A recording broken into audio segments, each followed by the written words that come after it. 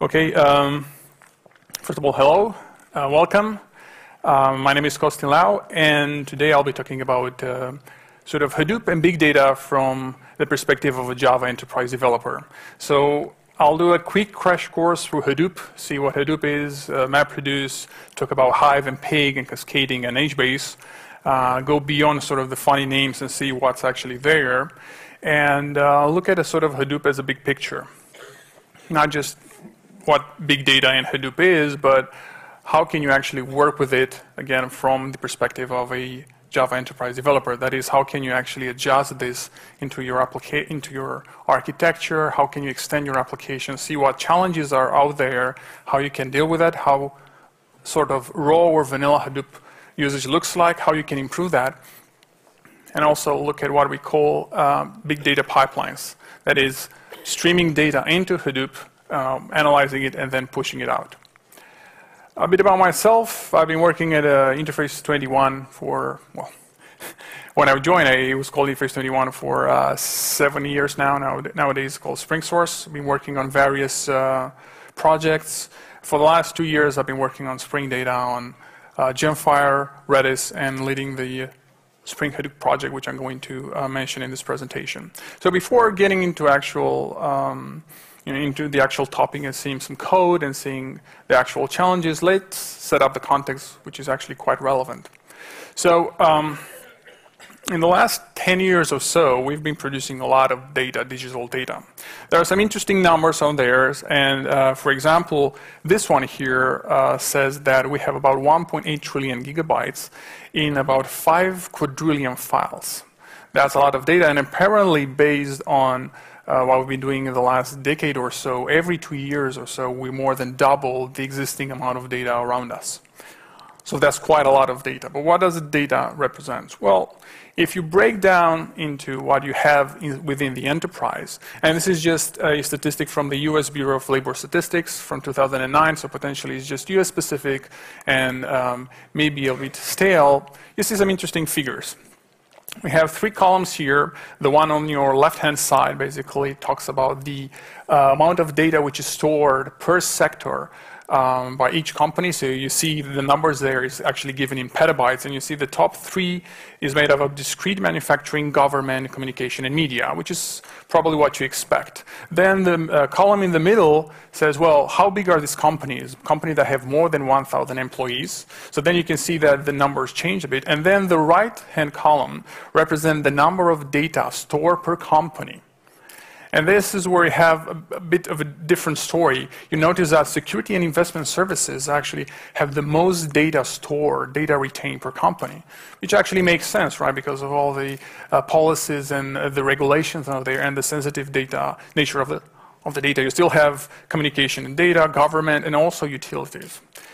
Now, the bottom line is that 15 out of 17 sectors within the United States store more data than the US Library of Congress, which is in general seen as a reference of vast amount of data. And that's about 320 terabytes of data.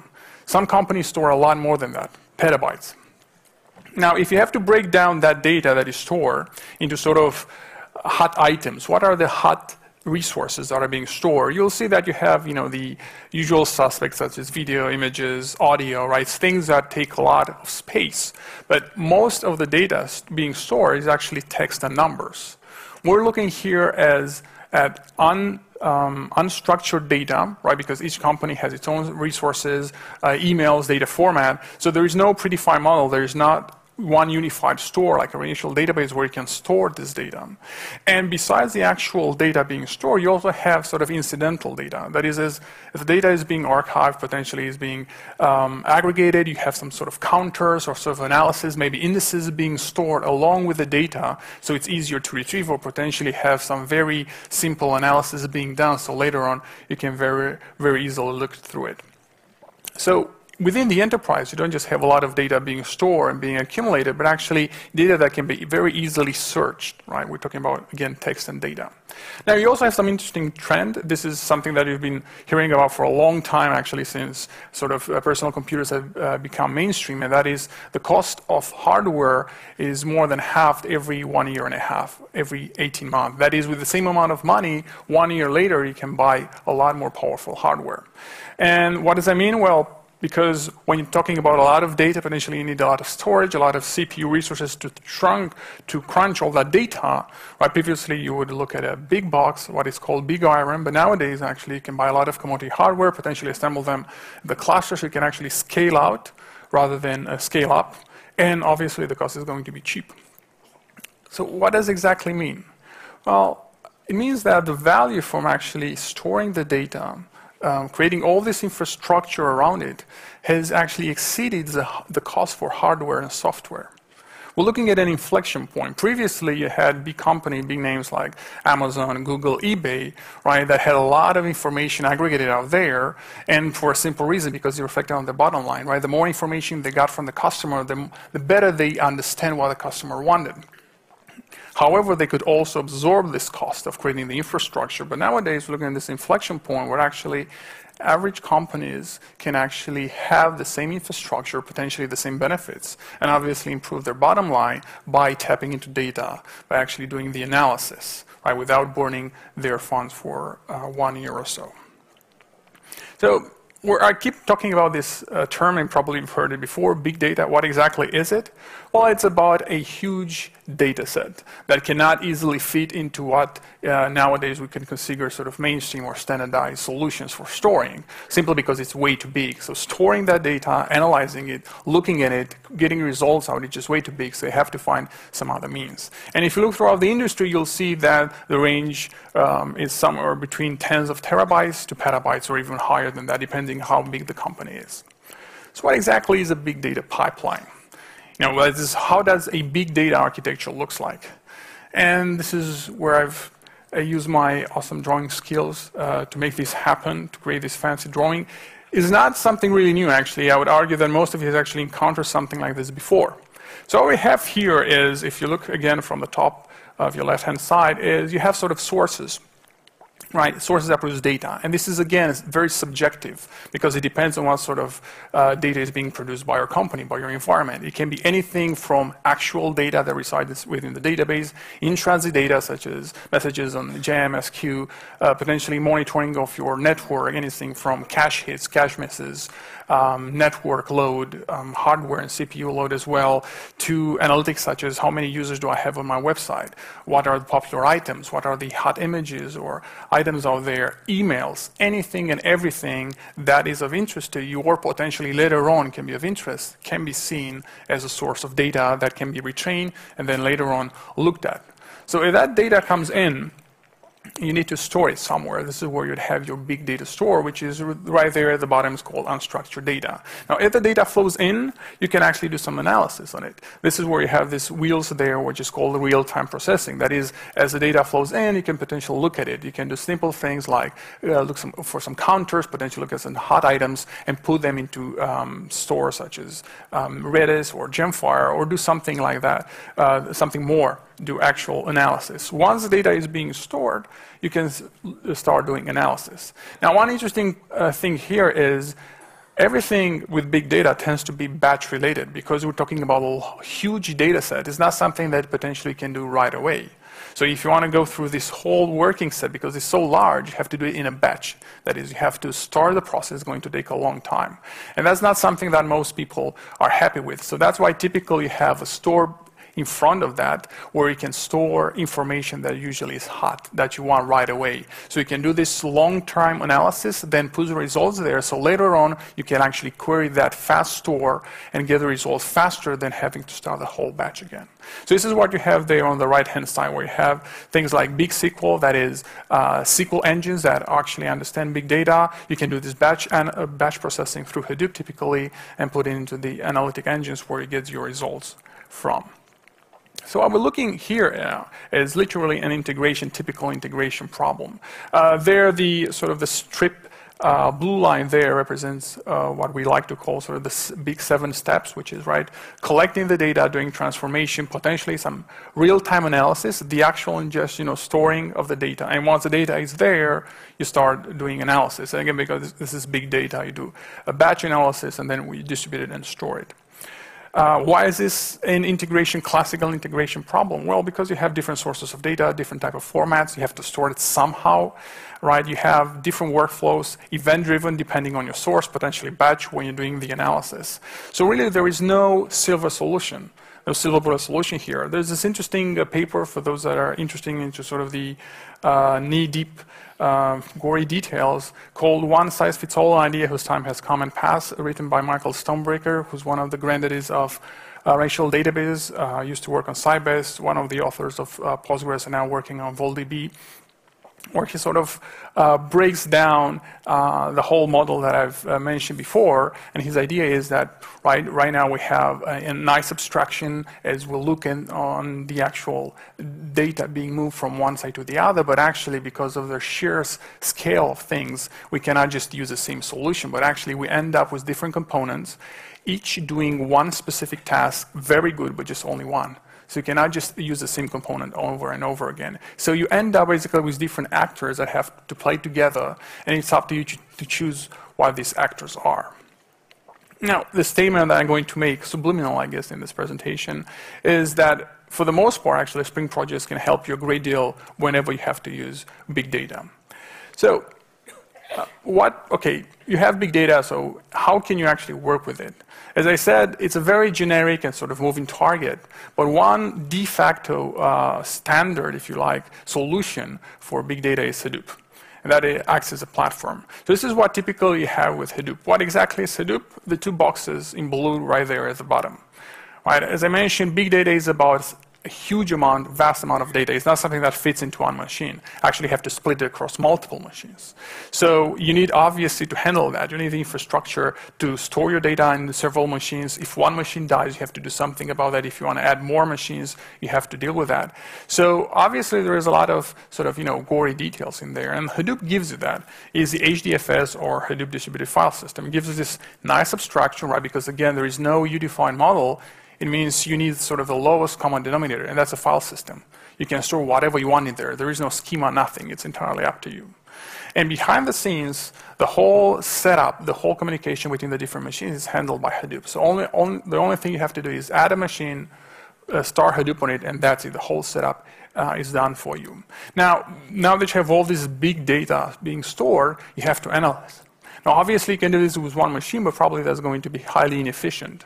So ideally, you need more than one machine to look at this. And this is where you could use the same cluster that stores the data. And that's because, obviously, they have a lot of insight into where the data actually resides, data localities, things like that. So rather than moving data around, you can actually move code around. And this is what the MapReduce framework is a very simple, but yet highly parallelized concept in which you can do basic things. MapReduce literally stands for divide and conquer, or divide impera, or scatter gather. Now, MapReduce is efficient, but unfortunately is also low level. As you'll see, Hadoop tends to be pretty infrastructure-based. So that's why on top of that, you tend to have various abstractions. And so where you have Cascading, Pig, Hive, and HBase. These are the sort of most common projects. Most of them are actually reside as Apache Foundation as well. And then you have the guide there on the left-hand side, which is a Zookeeper. This is an infrastructure service. Typically, you don't interact with it, but it's a service that usually takes care of the different nodes within your cluster. It's something that you can use or not. Most people choose not to. So where does Spring for Hadoop comes in here? Well, because Hadoop tends to be infrastructure-based, it has a very poor out-of-the-model programming model, out-of-the-box programming model. In fact, most of the things are actually directed at the command line, which is not something that the average developer is going to use. Rather, you're going to use an ID, potentially some JVM. So what we're looking at is simplifying the development. So whether you're using Pig, Hive, Cascading, whatever your use cases are, from interacting with HDFS to doing things like workflows, integration, the idea is to have the same consistent programming model. So whatever weapons of choice you use, you still end up with the same a nice, consistent environment. It's basically about allowing you to start small and then growing organically rather than to make a big investment up front. This is sort of a big picture how it looks like. You have sort of Spring for Apache Hadoop where you handle there the Hadoop part, but you integrate for the most part with the rest of the projects. Spring Framework for doing container and wiring, Spring Data whenever you want to talk with JPA such as repositories or NoSQL data stores, anything from key values like Redis to MongoDB, Neo4j. For batch, we support Spring Batch to do on and off workflows, as you'll see, and if you still have time, also talk about Spring integration. This is especially useful whenever you have to integrate Hadoop into your application because typically you have to deal with events. So in terms of capabilities, we're looking at sort of two main stories right now. We're approaching GA in December next month. The first one is declarative configuration, very easily to get started, whether you want to use vanilla Hadoop or want to use Pig and Hive. Configuration in a way that can be easily extended, maintained, and parallelized, because most of the Hadoop infrastructure right now is actually based on scripts. So you have sort of a spaghetti code, all sort of scripts, anything from Python to Ruby to your jars, which are hard to maintain, especially as your team grows and as your application grows. And also make sure that your application is something that is understandable. Again, whether you're interacting with HDFS or potentially want to use things declaratively or in a programmatic manner, you should have the same consistent API. And you'll see also a sort of common suspects like templates for Pig, Hive, and HBase. So let's take a look at how Hadoop actually looks like. As I mentioned, the core unit of work here is the MapReduce framework. MapReduce basically means if you have a big problem which is too big to solve or takes too much time, you're going to chop it into small pieces, and then each piece is going to be done in parallel, and once you have all the results, you're going to aggregate it. That's theoretically how it works like. Again, scatter, gather, divide and conquer, divided impera, that sort of strategy. So what we're doing here is we have this big chunk of data inside a cluster. Then depending on the number of nodes, or basically depending how fast we want to solve that problem, we allocate some number of nodes. Each node is going to pick a chunk, is going to work on it, is going to send the results. The reducer is going to make sure it does the aggregation, and there we get the actual results being written down to the file system. Now, in MapReduce or in Hadoop, hello world is counting words. It's not really funny to or useful in a cluster to have hello world appearing on all the stations, right? So typically you would count words. Why? Because it's a basic problem that sort of perceives or illustrates how well the parallelism nature works. You have a big book, right, or a big file. You can either count all the words by one machine, but potentially you can chop it into pieces, and then each node is going to count the words, and then you go into the aggregation. So this is how it looks like. This is the actual result taken, actual example taken from the documentation. I've tried to arrange it here. The formatting isn't exactly great.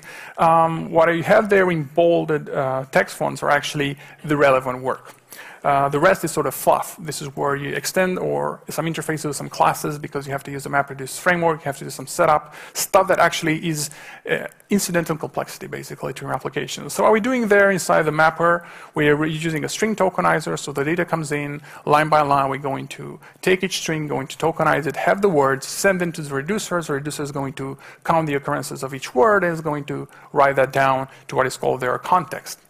Now, you probably understand what's going on, but you might be wondering, why do I do this? Why do I have to split the words and then send them to the reducer? Why do I do the counting inside the reducer? And this is where sort of the semantics of the simple models start to show their head, and that is the MapReduce framework in its contract says that each mapper can split the content into keys, and then the keys, by definition, are going to be sent in order to each reducer. So rather than having different reducers counting different words and potentially doing some sort of clashes, each reducer is going to receive the same keys, basically, the same set in order.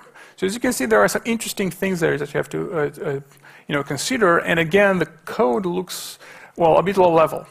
That's why, as you see, most people tend to prefer to use other tools that are very easy to sort of adapt to bigger scenarios. Now, once you have your mapper and the reducer, again, it's taken from the Hadoop example, you typically have to create a configuration. That's basically where you instruct what your code looks like. And this is where you say, well, this is my mapper, this is the reducer, this is where my cluster is, this is where my input for my mapper and the reducer is, this is where the output is. Basically, this is where the data resides, this is where push the data out. Again, I've sort of put in black there the things that are relevant, and that is the configuration that tells you where your actual cluster is, and then the input and the output. The rest is incidental. Why? Because you pretty much define things that are already there, such as this is the mappers, this is a reducer. I have some small things like output key class and value class, input format and output format. Again, these are things that are already expressed within your mapper and reducer. And that once you have that, basically you have to start your jar. And again, within the example, typically you would run things from the command line. You have the Hadoop command line, where you say, this is my jar that contains the mapper and reducer, the configuration.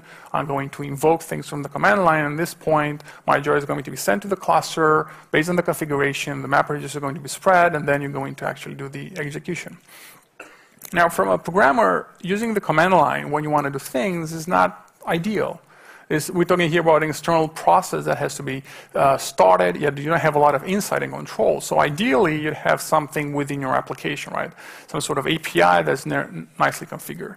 So one thing that we did here in Spring for Apache Hadoop or HHDP, as we do there, is to make things very easy in a declarative fashion. That is, once you write the code, you don't necessarily have to tell us again what you did there, because potentially we know this already. So what you have there is just HDP is sort of the Hadoop namespace where, first of all, you declare the configuration. This is just a one line where we read the defaults. And once we have that configuration, we can use that for all the Hadoop components out there. So for example, we declared a jar runner, which does exactly that. It's going to run a jar based on your Hadoop configuration. So we can take the Hadoop example. This is our actual jar from the Hadoop distribution. We just take the arguments as we have in the command line and you run it. And again, this is something that is defined within your application. You don't have to start things from the command line. This is entirely under your control. You can also sort of improve things. This is another example, word count, where rather than just relying on the configuration that's specified within your Hadoop cluster, you can actually specify one by yourself. This is what my Hadoop site sort of mentions. This is a Hadoop configuration where rather than relying on the defaults, you specify there an additional cluster, partitioning some properties, and you send that along with your jar. So your jar runs in a specialized context. And again, we support that as well. You can see there, to runner, again, specify the word count, input and the output, potentially some parameters, and that's it. Notice that at this point, we don't necessarily have to specify word count, things like that, because we can try and use sensible defaults, such as if you specify a jar, we know you need a tool. So we're going to identify the main class, take a look whether it implements a tool, wire in the configuration, and then run your tool, right? Small things that allow you to start working with it without having to write jars, without having to write code. Just get started with it with the examples out of the box.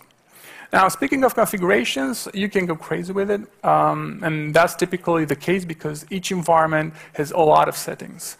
We have first-class support for that in Spring for Apache Hadoop for configuring Hadoop and various jobs. So for example, what we did here is, again, the HDP configuration. What we're doing there is override the default configuration by specifying the cluster. So rather than relying on an external file, I can just define that within my application. I can specify with fs default name where the HDFS file system location, meaning host and port, is going to reside. You can also specify the job directly. So you can get rid of that configuration file entirely and just specify, well, this is my job, right? This is a jar mapper reducer input and output path. And this is where sort of streaming into the other Spring projects is starting to make sense. Rather than hard-coding the input and the output as we did before, or as you typically do within your configuration, you can use Spring Property Placeholder, right? Which allows you to externalize these values that are environment-specific from your application configuration. So rather than changing that every time or potentially duplicate that for every job type, you can just put that onto a file and then just modify that external file based on your environment. And this is what we're doing here. I'm just using Properties Placeholder to externalize input and the output path within my files here. And again, I'm using a job runner. So we simply migrated from a jar base, which is just a Hadoop file, to configuring everything within your environment. You can also use what is called streaming. This is basically using mapper and reducer through the various scripting languages like Python or Ruby. It tends to be quite popular with the analysts simply because a lot of data scientists have a lot of tools within Python for dealing with numbers. So it's easy for them to just store the scripts within the Hadoop environment. And typically, again, you would do things from the command line. You have Hadoop, jar. In this case, you specify a jar that's provided out of the box Hadoop. Streaming, specify the arguments. So dealing that and integrating all that into your applications tends to become this number of batch scripts that you have to execute, which tends to be hard. This is something else that again we support out of the box with HDP for the streaming namespace. And one thing here is we're still using the properties placeholder, but we can take things a bit further by using Spring 3.1 property environment abstraction. That is, we can have our file here that uses sort of a development environment. I have Hadoop installed locally. Everything is on my machine, so I'm just running simple scripts to make sure it happens. And then if I want to move, for example, to QA, I can just do that by passing this environment property and QA there at the bottom to literally tell Spring, well, in this case, you have to pick this script or the settings. Again, adapting on top of the environment. So your application looks like a blueprint. Based on the environment, you can very easily externalize things without having to do things by hand, without having to do all sort of ifs and various hacks within your scripts. So something that is very maintainable and understandable and under your control. Now, so far, I've used sort of the Hadoop examples where you have a jar, everything externalized, and then you start things from the command line. Now, typically, within your application, you don't do that. You don't just go in and say, start my job. Typically, you either schedule it, to say every time at midnight, run something, or you react to something, such as I have, I don't know, 1 terabyte of data coming in. It's enough. I have to start it, right? For the most part, because here we're talking about Spring, we're talking about beans. So basically POJOs. And that's exactly the case here with Hadoop jobs as well. Whether you're talking about streaming or any other type of jobs, you still have the fundamental job type, which you can just use dependency injection, get it, and then decide what to do with it. So you can use Spring to configure the whole thing, then inject it and decide what to do with it programmatically, as we do here. In this case, we're just spinning things by hand. A common case with Hadoop is dealing with HDFS, the file system. And that's because you have a lot of data around. Typically, you have to say, well, before I start my job, which is going to take anything from 5 minutes to potentially 1 month, I have to figure out whether my files are in proper order, whether I have the proper permission set, do I have the opt folder, if it's there, potentially move it because I don't want to override, because then I have to potentially spend another month getting the previous results. So typically, again, with Hadoop, you have what is called a shell. This is exactly what you expect, a simple shell where you can run from the Hadoop command line things like make directory, test whether something there, change permissions, list, things like that. Again, from the command line. So the developer, you typically want to interact with it, and you have to then go through a lot of hoops to make that happen. So one thing that we did is expose the file system API, but also the shell as a first-class Java API, something that you can use. So you can actually use Java code against it. This is just FS shell, what the API looks like, so you can use all the commands that you have from the command line here within your Java code. And rather than getting all sort of messages that you have to decrypt, you actually have exception that tells you what's wrong. And again, the semantics are exactly the same. We use the command line underneath the scene. Now, since we're talking about scripting, rather than using Java, potentially you want to use a scripting language. And because these things are exposed as first-class citizen within Java, they're basically available to any language running on top of the JVM. So obviously it makes sense to use a scripting language with scripting. So you can use Groovy, you can use Rhino, meaning JavaScript, JRuby, Jython. Basically, you can take your scripts that typically previously were written in order to interact with HDFS and use them and make them available within your application. So what I'm showing here is just sort of the same script that I've seen before. In this case, I'm using Groovy, so you can see I'm using this implied or already bound variable, FSH. This is a file system shell that gets available, that is exposed to your script. So simply because you declare the script automatically gets wired to the Hadoop environment. We already know this is a script that runs inside Hadoop, so we can automatically do the wiring, expose the shell, and make it available to you. So what I'm doing here is a typical thing, which is test whether the folder is there. If it's not, make a directory, copy the data into it, change the proper permissions, and then run it. And the nice thing is the same script can be the local or can just be declared within your application. So what I'm doing here is declaring the script, again specifying the language, because I cannot automatically detect it and potentially even bind out some variables to it. So rather than passing things with a hard-coded value, I can actually parameterize them, and then I can have the same script running within different environments. Again, notice I don't have to do any explicit wiring. We already tried as much as possible to help you. This is a script running inside Hadoop, so we can already set up the environment for you. Now, moving over from sort of Hadoop, most people tend to look at more or higher level tools that give you better abstractions. So rather than writing what some call sort of the assembler of MapReduce, which is a MapReduce framework itself, you can use tools like Pig. Right, fancy name, fancy icon there. And what Pig is a data flow language. That is, you define the input, and as the data goes in, you can basically apply operations on it. So this is the same counting words, but notice here I'm writing an actual script. So what I'm doing there is the same thing, right? The things in with bolded fonts are what actually matters. I'm loading the data from the file system, HDFS. I'm looking at it as a bunch of lines. So what I'm doing is going to apply tokenizing. For each line, I'm going to chop it by actual words. So I'm removing the spaces and then doing a group by, and then for each group, I'm going to actually do the counting. So it sort of looks like SQL, but it's not SQL, right? And again, Pig tends to be quite popular simply because it allows people to interact with big data through a declarative language rather than writing MapReduce. So the usage, typical usage, is what you expect. Again, things are from the command line. So you have to write your script, any parameters, any configuration that you have to use, you have to specify that from the command line, right? That's ugly, especially if you're a developer. So with Spring for Apache Hadoop, we do the same thing. We allow you to create what is called a Pig server. That basically define how your Pig infrastructure looks like. You specify everything in a central place. And moreover, you can run scripts as startup. So for example, whenever you have some user-defined function or you want to register some actual jars that provide extra functionality, you can do that there. This is also important because typically Pig server is not thread safe. So every time you have to invoke it, you have to create a new instance because otherwise your scripts are going to not run properly. So what I'm showing here is sort of how you would run scripts in a declarative manner. I have the Pig factory there at the top where I'm defining, okay, these are the properties. This is where you do the configuration. I can override that in line as well. And sort of at the bottom, I have Pig runner that does exactly that. I point it to a script, specify the parameters, and then execute them again, Pig. What's interesting here is you can see how now I actually have a small workflow. Also there in the middle, I have what is called here HDFS script. That's a Groovy script that I mentioned earlier, where I'm just bring the input and the output. So now all these different 3 command lines, first creating the Pig server, second creating the actual script, and then executing the Pig script itself, are actually defined in a declarative fashion as beings here. All the runners here in Spring for Apache Hadoop give you this pre or post action, so you can actually have this small workflow. You can say, before executing this, execute this other thing. So I can now have this nice chain, and based on my settings, decide how big I want it to go. You can also use things that are already available.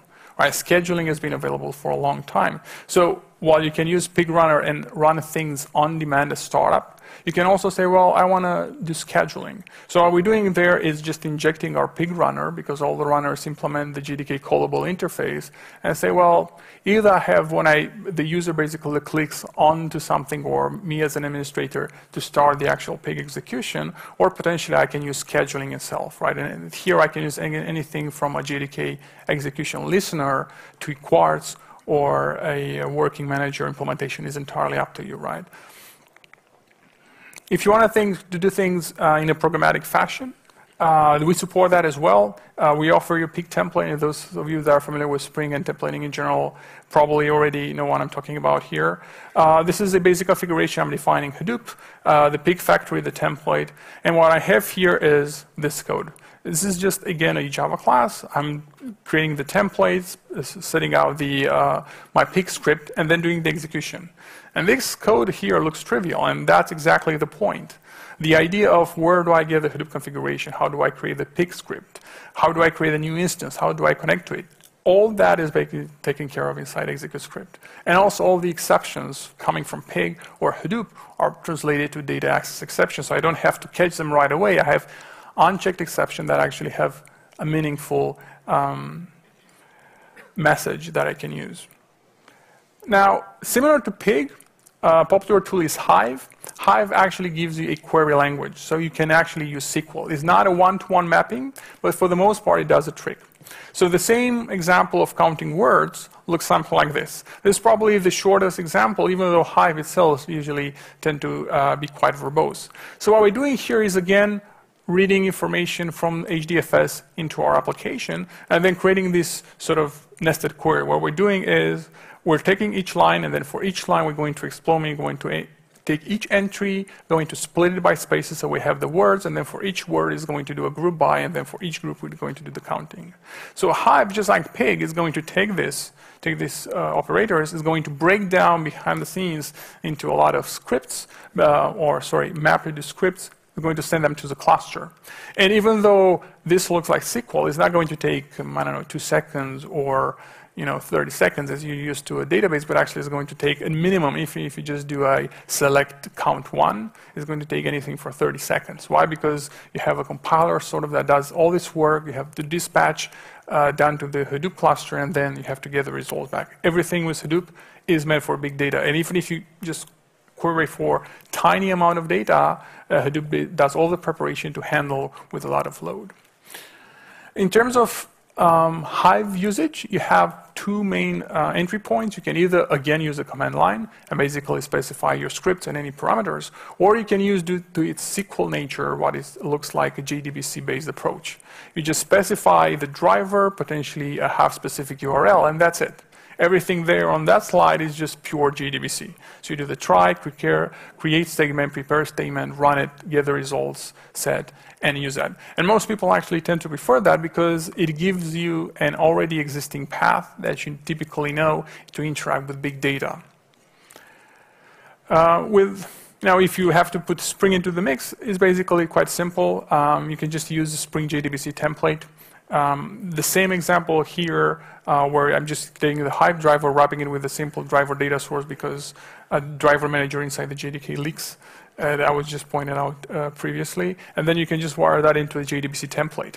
So I can do one-liner queries to do select counts for tables, things like that, or I can use the query infrastructure to do this lightweight POJO mapping features to get the results back. And again, all the exception handling and all the low-level details are handled for me.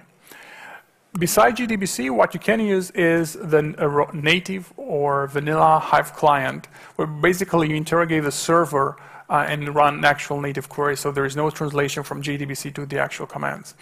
This one is based on Thrift, which is a remote protocol, and unfortunately it tends to be quite verbose. This is the select count statement, how it looks like in Hive.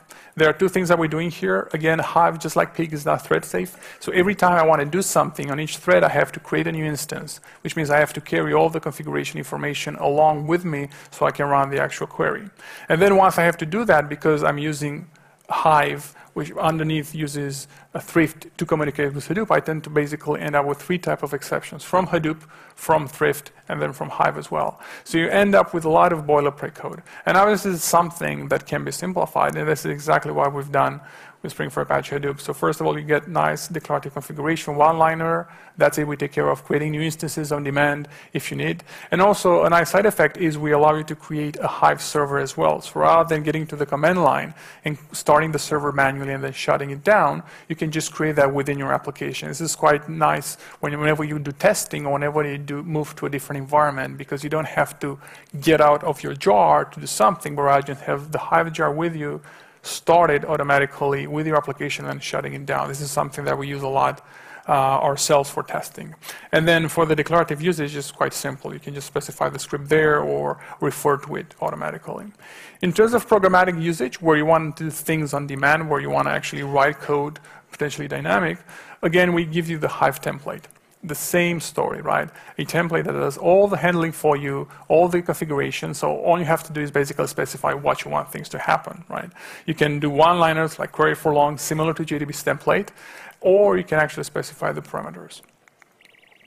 Now, another interesting library, quite popular between Hive and Pig inside the big data world is Cascading.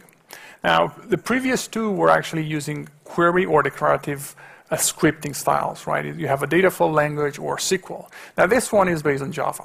So what you have here are higher level abstractions or operations that you can apply onto your data. This is similar to sort of Pig in that you have a data flow, but rather than being used on tables or views, Cascading is based on tuples. That is, as your data comes in, you can decide to ignore some tuples, potentially create new ones, and as your data flows in, apply different operations to it until you actually get to your end.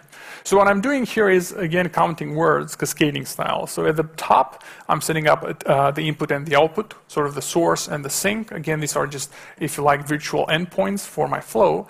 And then I'm creating what is called a pipe, applying a regular expression to chop the lines into words. For each, applying the regular expression is going to create new tuples, and then for each tuple, which is going to end up with my words because I'm taking the line, getting into a regular expression, breaking that line into actual words, and then for each word, which is basically a string, I'm going to do a group by, so I'm going to separate them, have each group, and then for each group I'm going to do a counting. Notice that I don't have to write MapReduce. Again, Cascading does this for me, so I just have to specify its building blocks, which in this case would be each group by, every, and regex. So for a Java developer, Cascading tends to be nicer because rather than writing a new script or potentially having to deal with SQL again, I can just write everything from Java. What we can do in Spring for Apache Hadoop is use Java-based configuration in Spring. Now, with the previous two examples, Hive and Pig, because everything is declarative and sits outside, XML tends to be a nice match. But in case of Cascading, because it's Java-based, a strong type Java-based configuration makes sense. This is what obviously you get with Spring. So what I've done here is rather than having your entire infrastructure into one big chunk of code, you can just split it into reusable parts, which is something that the Cascading team recommends as well.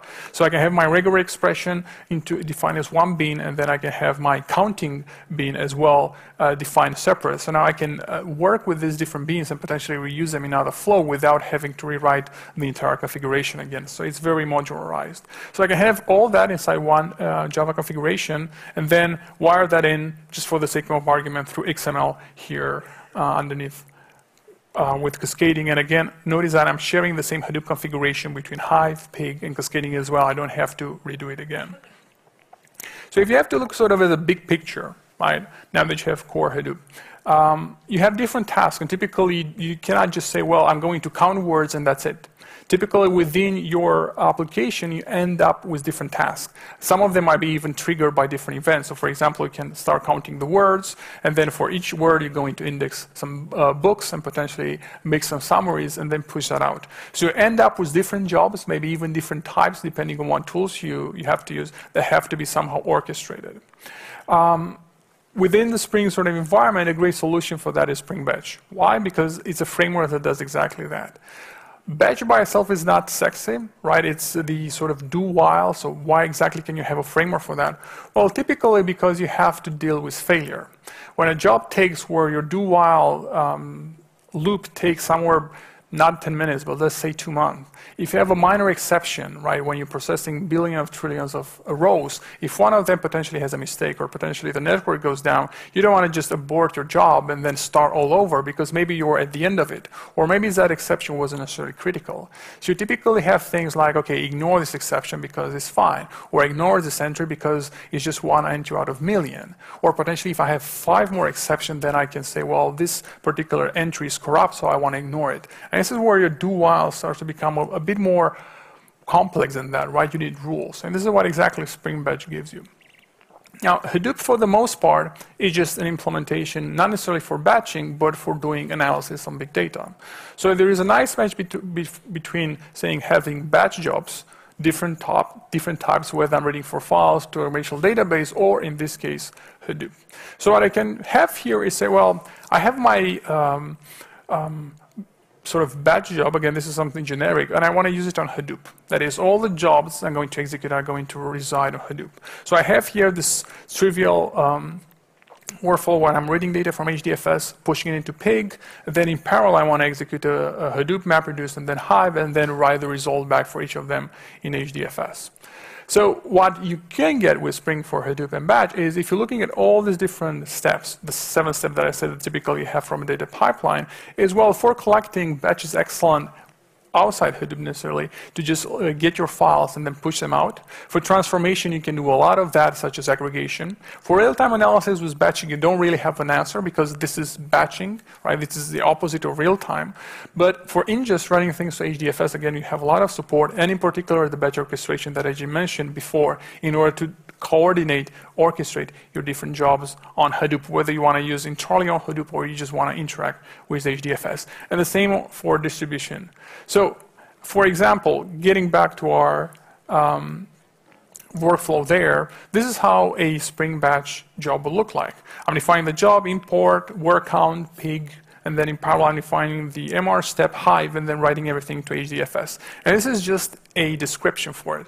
Incidentally, we have a lot of support for Spring Batch in SpringSource tool suite, so you can actually visualize it. But if you look at this, this is just a description of a job. There's nothing Hadoop specific here, right? There's nothing outside my job. This is just a high-level view of how my workflow looks like. But the nice thing here is if you put in Spring for Apache Hadoop, you can actually have that each job be an actual step. So you can actually just wire in Hadoop within your job, within your infrastructure, without having to rewrite a lot of code, and actually reuse all the components that we've talked about it today, such as a script tasklet to execute a script to interact with HDFS, word count to do the actual word counting. This is an actual MapReduce job, and then pig and Hive are actual tasklet. A tasklet is the Spring Batch basic unit of work, and we support that across all the components, all the other runners that I've mentioned before. You also get, as a nice side effect, the Spring Batch admin, so you also get some nice UI, so you can look at your jobs, abort them, see what's wrong with them, potentially retry them, things like that. So you have now a nice way of coordinating your different jobs and orchestrating them within Hadoop. I mentioned that Hadoop by itself doesn't exist as a standalone island, because typically you have a lot of data that you have to move inside Hadoop in order to do the analysis and then get that out. So typically you end up with a classical event-driven system. Why? Because you have different data sources that create different data, and that data needs to be pushed in, and then you have to push the data out. So if you look from mixing Hadoop with Spring and integrated integration patterns, you typically, if you look at the steps, you have excellent support for collecting data, because you have different type of adapters, different type of support for the various sources out there. The same goes for doing distribution when you have to push data out. A nice transformation as it goes in line, but also support for real-time analysis. This is something that you can do by providing your own code, potentially writing to stores like value stores like Redis or MongoDB documents, increment counters, but also you can send them to things like Gemfire whenever you, or in-memory databases whenever you have a lot of spikes of data and you want to integrate, do continuous queries, that is, have queries executed on a working window, or even use Asper, actual processing engines, or even Storm, right? You can use Spring integration to do the routing there and getting the results out. And the same goes for ingest as well whenever you have this spike of events happening. And unfortunately, I'm running out of time. This is what happens when you get 10 minutes out of your session. Just an examples, to plant the seed here, common pattern that you have with Hadoop is, well, I have a lot of servers, I have a lot of logs, so I want to aggregate them, and then every night potentially look at it and figure out how much data I have, what are the various users out there, what are the different hot items on my application. And typically, if you break that down, you have different sources where you just pull things for data, and then you copy those files over, aggregate them, run a query, whether when you have, let's say, 100 files, or potentially, midnight has arrived. So if you have to break down, what you end up with an integration platform is literally building blocks that you could just assemble as Lego. So what I'm doing here, I'm just reusing the pipes and aggregators and adapters from Spring Integration, which is based on Enterprise Integration Platform book by Gregor Hoffby. So literally, you can take that ad literam and apply it with Spring Integration, and I end up with this, building blocks, right? I have a file and adapter to look at my files and then send them to a gateway that is going to send them to HDFS. This is where I can plug in for Apache Hadoop or the adapter to write to HDFS. Once I have enough files, I can do transformation there, potentially eliminate all the sensitive information if I have any things like credit card information. And once I have within my aggregator, that is in my threshold there, enough information, let's say enough data or potentially time has passed, I can actually run my MapReduce job. So I can now expose Hadoop within my application as well.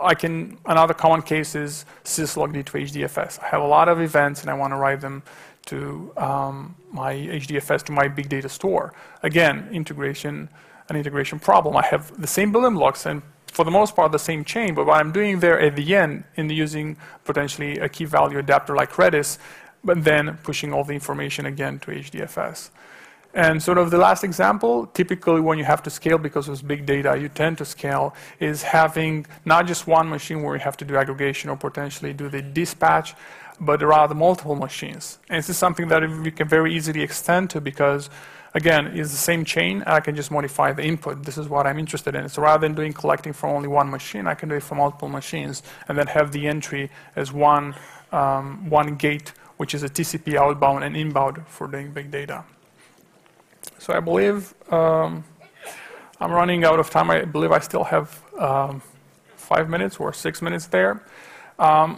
I know I've been through a lot of information here, a lot of books.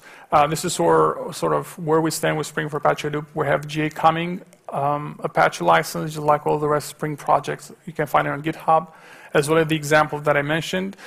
We have actually a book you can find in our stand. Spring Data talks about big data, has a dedicated chapter. All the authors are part of the Spring Data team, and also you have chapters on Redis, MongoDB, Neo4j as well. And if you're interested in batch and integration as well, we have plenty of books for that as well. Probably you know about that as well.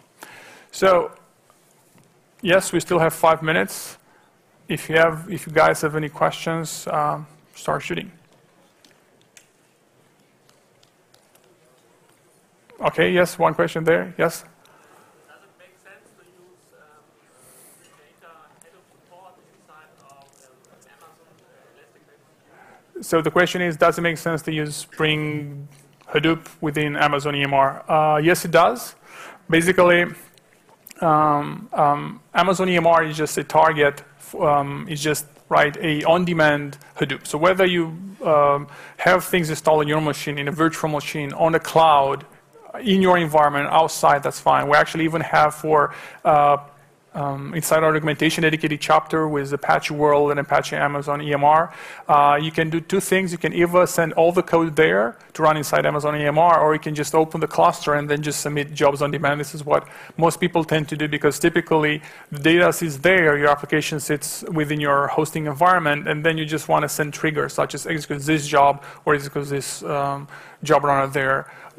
For the most part, Spring Data or Spring for Apache Hadoop doesn't interfere with your cluster. So all that I've seen are actually just directives to the cluster, but there is no Spring for Apache Hadoop at runtime being deployed within your cluster. You're not going to see that in the stack trace because we're just an orchestrator, if you want, same as Spring Batch. We don't interfere with the job types. So for the most part, you have your jobs, whether they're jar, Hive, Pig, whether you want to use the declarative approach or not. That's entirely fine. And obviously the same applies for Amazon EMR, which is just a hosting environment. So the answer is definitely yes. Okay. Yes. So Peter wants me to read. We're giving away free copies of the Spring Data Book at the booth. We're all out of hoodies because everyone has done the Hello World Challenge. So thanks for that. We pretty much have a bunch of we're pretty much out of giveaways in terms of the hoodies at the booth. But you can get copies of the Spring Data Book that Costin was just talking about. This is pretty much the only giveaways we have left, so we are going to throw them at you for anyone that wants them. They're bamboo socks with a little SpringSource logo. Please feel free to continue asking Costin questions while we're throwing socks at you. You're right. That is going to work out, yeah. All right, so since, Peter is going to start throwing hooks or socks. If you guys have any questions, I'm down by the booth. Hope you enjoyed it. Thank you very much. Enjoy the rest of the conference.